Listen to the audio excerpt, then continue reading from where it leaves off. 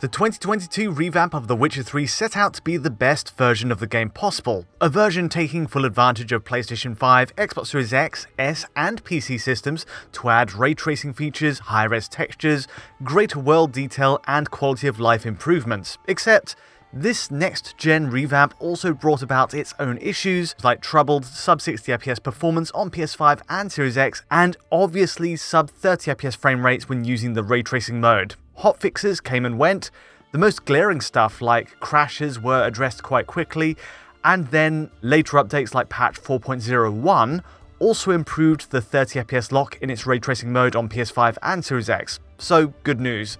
But in doing so, in improving the ray tracing mode, patch 4.01 also made the frame rate situation worse in the 60fps performance mode. So in summary, better in the 30fps ray tracing mode, worse in the 60fps performance mode. One step forward and one step back. And so, the wait for an ultimate console release of The Witcher 3 went on. That is, until this latest patch, 4.02, which I'm glad to say addresses many of these issues.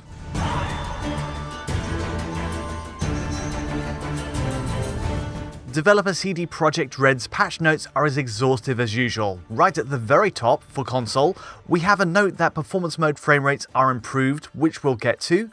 Other highlights include the return of the HBAO option on PC, which also sees improved CPU optimization on DirectX 12. We also have a motion blur intensity slider on all formats, which solves another problem we had at launch with the game, with the sheer intensity of the effect toggled on. So great stuff.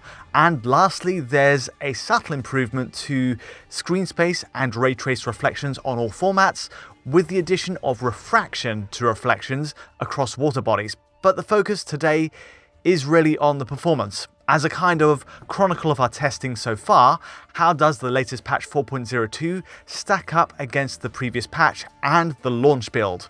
Is The Witcher 3 the best it's ever been on a console like PlayStation 5, Xbox Series X, and likewise on Series S? Let's find out.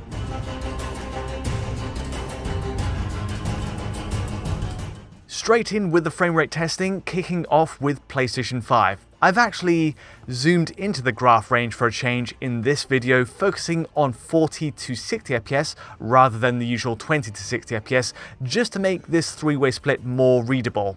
Still, it's clear there is an upgrade for patch 4.02 on the far right here. That often puts the reading above even the launch build on the far left. Take combat for example. Just before the Blood and Wine expansion starts, we get this bandit battle alongside the soldiers of Toussaint. The good news being that patch 4.02 completely reverses the performance impact brought upon by the last patch, and in fact, we're at a practically flat 60 FPS line right the way through, which again betters the launch build here. Naturally, there's just no way to sync up the gameplay for this one, but the divide is very clear cut, I think. TDPR's continued work patching the game is paying off, and in other cases, like this early cutscene, the results again undo the damage done by patch 4.01, and it's broadly in the same ballpark to where it was before.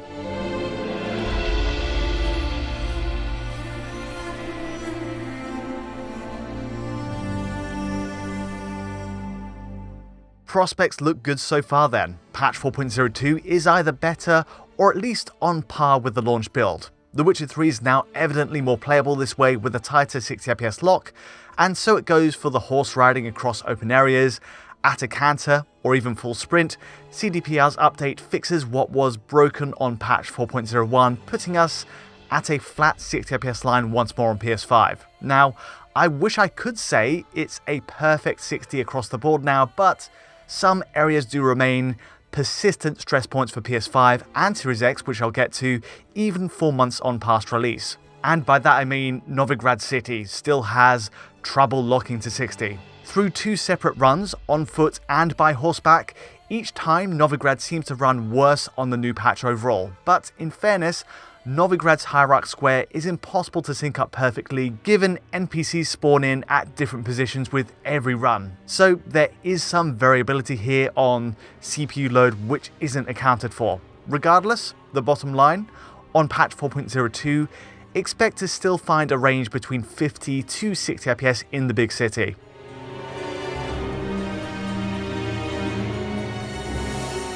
On balance then, for PS5, it's a net improvement overall, putting Novigrad aside at least, and from extensive back and forth between shots, there's no real downgrade as a sacrifice, visually speaking, between this and the last patch.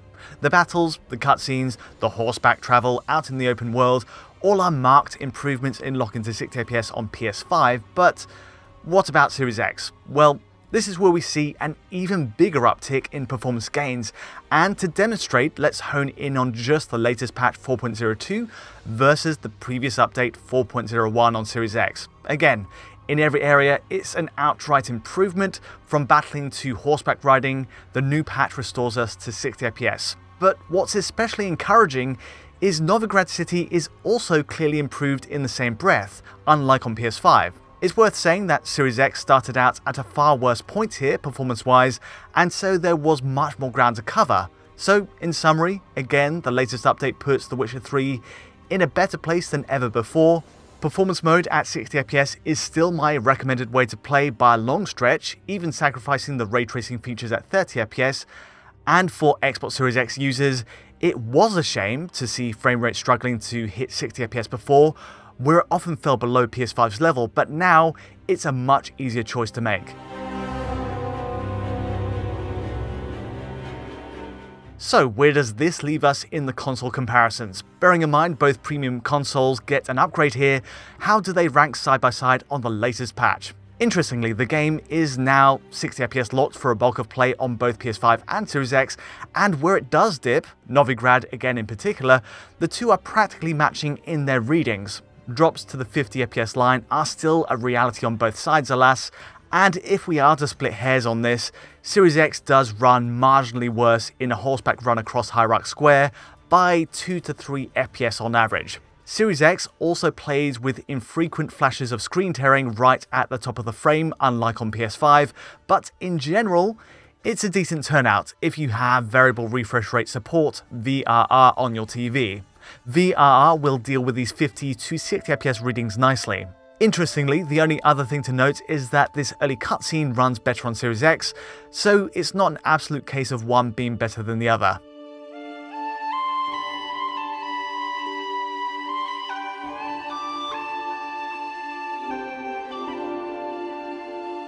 Be it PS5 or Series X then, this is the build we've been waiting for. More stable, more polished with improved SSR, and there's more options to tailor the game how you like, including a motion blur slider. And the performance mode hits the mark more consistently at 60 FPS above all, up to and including the infamous crookback bog area.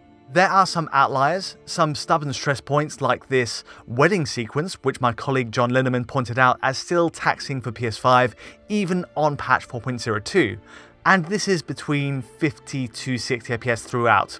But otherwise, really, it's a success in most areas. Now, the same applies to Xbox Series S here if we switch over.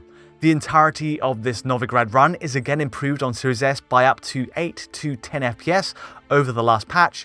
The resolution also stays at a dynamic 1080p, dropping to close to 900p in stress points, and so the end result, performance-wise for this 4 teraflop machine, is ultimately similar to PS5 and Series X in hitting 60 FPS, though for both of those premium machines, we have a 4K resolution target instead.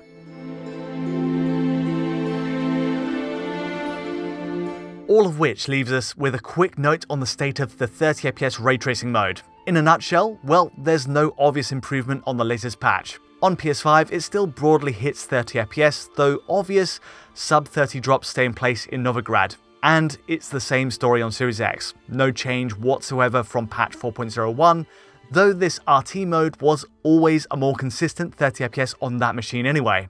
In comparison then between the two in this latest patch, Series X retains the lead all round. Around Novigrad, for example, PS5 drops to as low as 26 FPS for consistent stretches in the Hierarch Square, where Microsoft's machine pushes through at 30 without much issue. It's even the case for GPU-intensive cutscenes, where Series X again takes the lead. So, if you do want to see ray-traced ambient occlusion and ray-traced global illumination in effect, Series X is still the better performer as of the latest patch. Combined with the varying degrees of motion blur, which are selectable via the new slider, the ray tracing mode is now much nicer to use too, but I will say, on PS5 or Series X, the input latency using this mode is still noticeably high. Even on patch 4.02, latency comes in at 140 milliseconds on PS5's ray tracing mode, for example, compared to a much lower 74 milliseconds using its 60 FPS performance mode. That's a huge difference, and it's felt pretty immediately in camera movement switching between the two modes.